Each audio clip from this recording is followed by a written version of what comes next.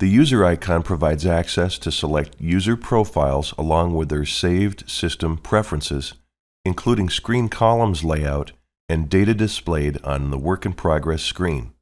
Any screen settings changed while a user profile is selected will be saved to that profile for future use when selected. To add a user profile, click on the Configurations menu and select Program Security. Click on Add, then enter a username and password,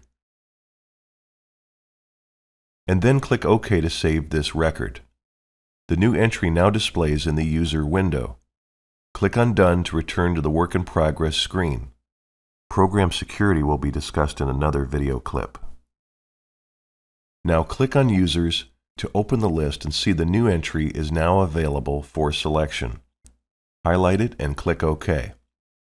Your new user profile name displays in the lower right-hand corner next to the program version number.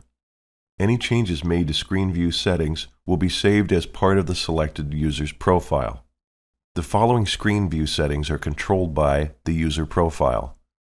Display for Work in Progress grid for sizing and placement of columns. Display filter, types of orders displayed in the Work in Progress screen.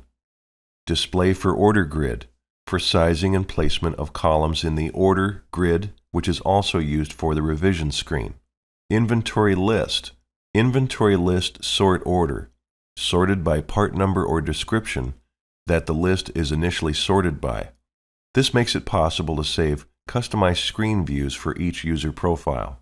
Even better, your preferred screen views can later be selected from any workstation in your networked shop. Just click User and select your profile.